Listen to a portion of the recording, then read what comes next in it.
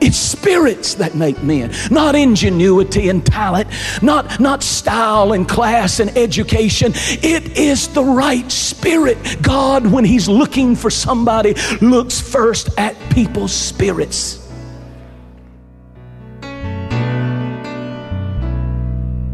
I will wait for you, Jesus. You're the sun of my horizon. All my hopes, Jesus, and I can see you now. Horizon, I will wait for you. I was thinking about Paul. Listen to this carefully. I was thinking about Paul. Paul had incredible writings. We preach from him all the time. But in 59 AD, he wrote to one of the churches, and Paul made this statement: I am least of the apostles. Then 5 years later, in 64 AD, he wrote another letter to the church at Ephesus. And he said, I am least of the saints. Now, he was least of the apostles. Now, 5 years later, he's least of the saints. And then 1 year later, in 65 AD, just before he dies, he writes to Timothy and he says, I feel like I'm the chief of all sinners. It's just a matter of your time. I will wait for you. I will wait. Jesus, you're the sun in my horizon.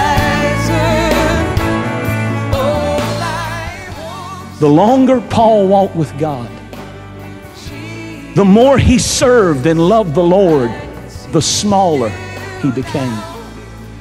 He started out saying, I'm least of the apostles. 5 years later, I'm least of the saints. Another year, I feel like the chief of sinners. What a spirit. What a spirit.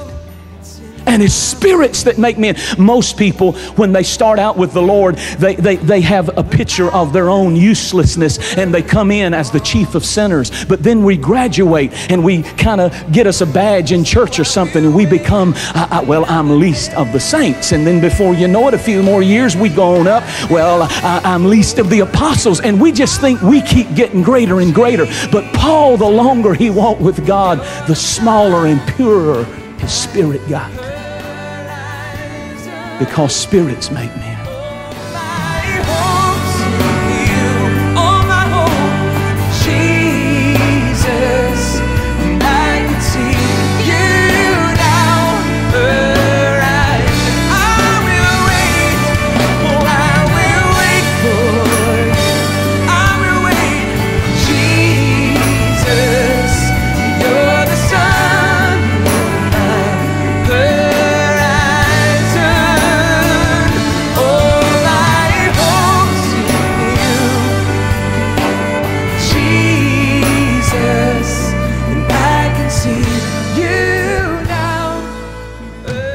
Do you know what gave light in the tabernacle?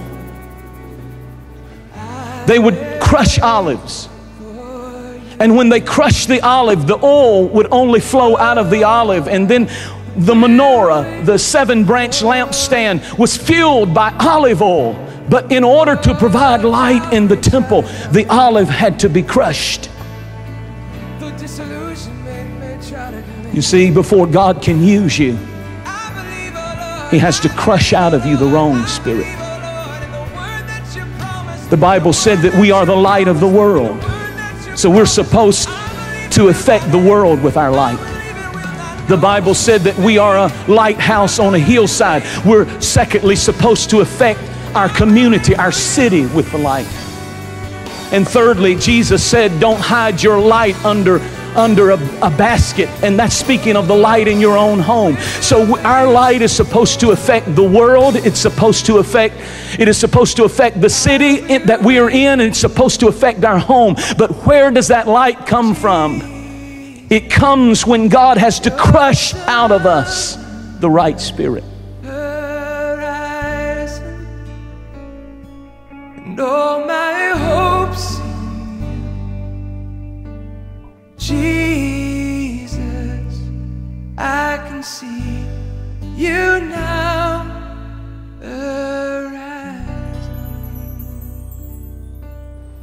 You will not ever provide light in this world without going through some experiences that crush you. But out of the crushing will come the oil that provides light in the tabernacle.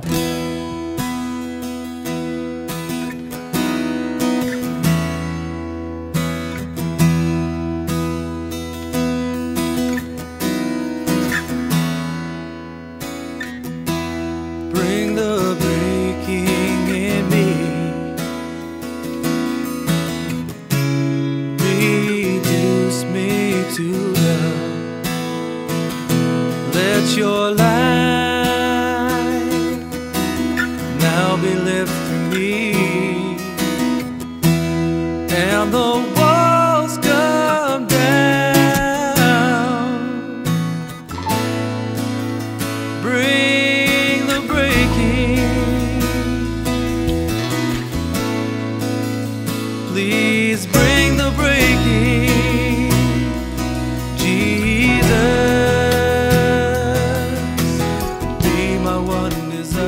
Had the right spirit, and Jesus said, if any among you will be great, then let him be a servant to all. We don't understand God's prerequisite for greatness. We don't understand that it doesn't start with an arena like this. It doesn't start in a big church like Hillsong. But somewhere God found a man and a woman, and he found first the right spirit, that he could then open up all of this that he's opened up to. But it all begins with the spirit, because spirits make men. Bring the breaking in me. Reduce me to love. Let your light now be lifting me, and the walls come down. Bring the breaking. Oh yes, my Lord. Please bring the breaking. Jesus washed their feet. The Bible said he poured the water out. The poured out life is the only life worth living.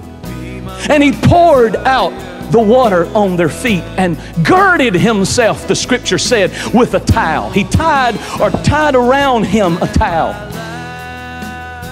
Do you understand? He could have girded himself with a legion of angels as a symbol of his authority. He could have girded himself with a sword as a symbol of his authority that had a flame on the end. But he girded himself with a towel and poured out water and washed their feet, because he was trying to model spirits make men. Let my life bring glory to your name. Please change my heart and make me more like you. Oh yes, make me more like you. Make me more like you. My Jesus, make me more like you. Oh yeah.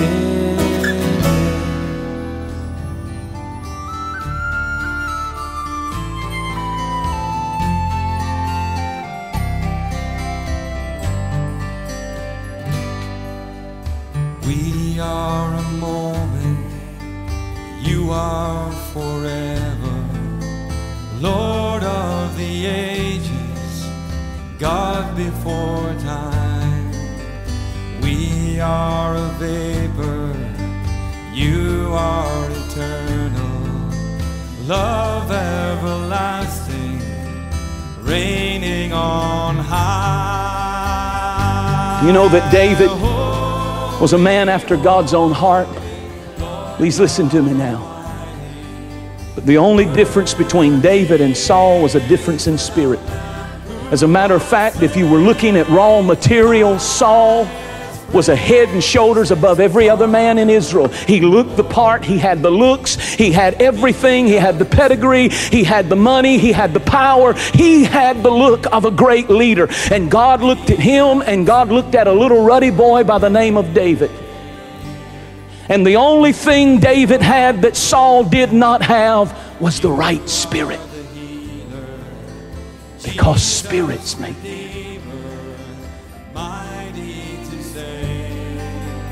You are the love song we'll sing forever, bowing before you, blessing your name. Holy, holy Lord God Almighty, worthy is the Lamb who was slain. Highest praises, honor, and glory be unto your name. Be unto your name. Listen to this carefully. You can be correct in creed, but you can be cold in spirit. I know a lot of people that can quote the Bible from Old and New Testament, but they can't win their best friend to Jesus.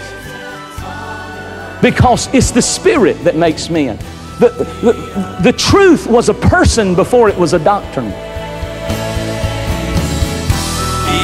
Truth was a person before it was a doctrine. Holy, holy, Lord God. Holy, holy, Lord God Almighty. Worthy is the Lamb who was slain. Highest praises, honor, and glory be unto your name. And so many people don't understand it's the spirit of a message that touches people.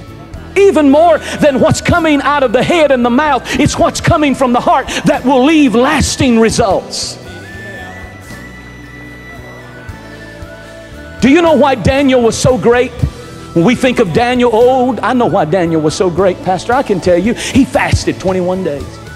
Somebody else will say, oh, I know why Daniel was such a great prophet in the Old Testament. I know.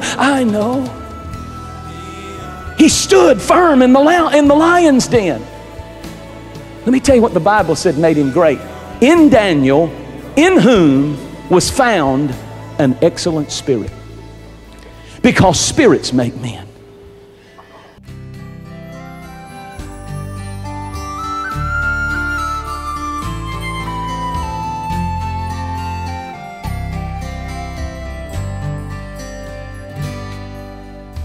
We are a moment. The right spirit caused the lions to have the lockjaw in the den of lions.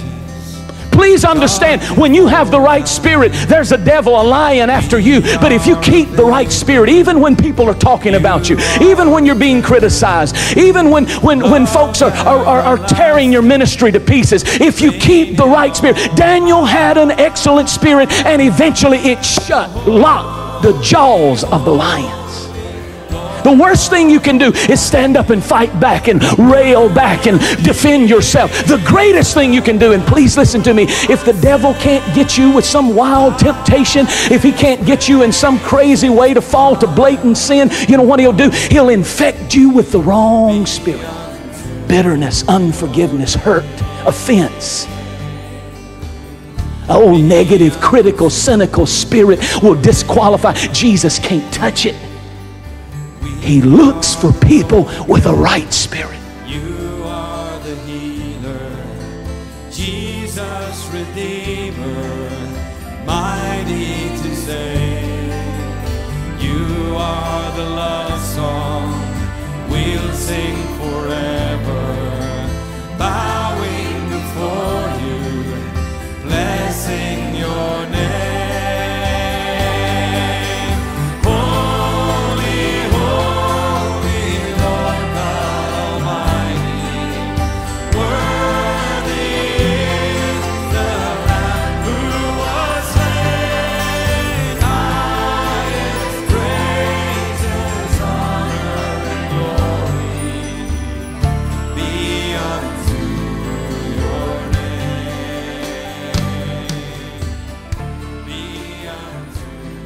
Spirits make men. Anybody hearing me out there? Spirits make men. You can learn how to deliver a message. You can learn how to stand up and sing and dance and jump. But if your spirit isn't right, it's the spirit that God is attracted to. And if we're not careful, we'll just become a bunch of professionals. And what the world needs today is it needs what we're seeing on this platform, excellence, and yet with the right spirit. The power of God demonstrated in beauty and excellence, but with the right spirit of humility and servitude, not arrogance and pride and look at me. Come on, somebody, you know I'm telling the truth.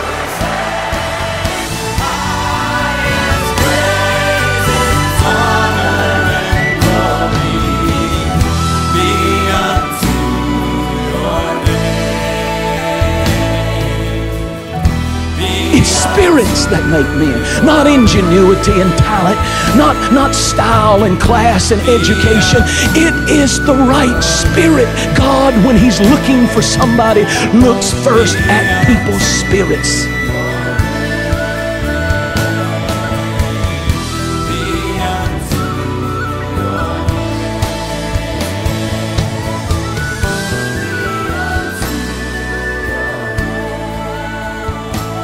It's spirits that make men, not ingenuity and talent, not style and class and education. It is the right spirit. God, when He's looking for somebody, looks first at people's spirits.